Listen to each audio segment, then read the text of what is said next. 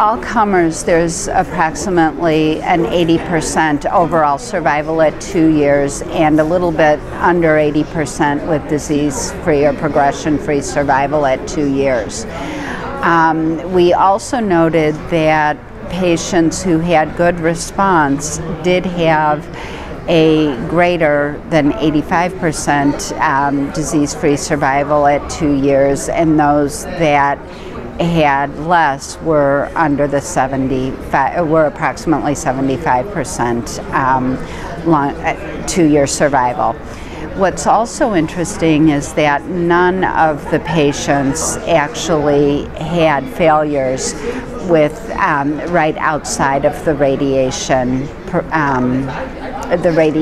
targeted area, which is very interesting. This study is now going to catapult us into our next study looking at HPV positive oropharyngeal carcinoma patients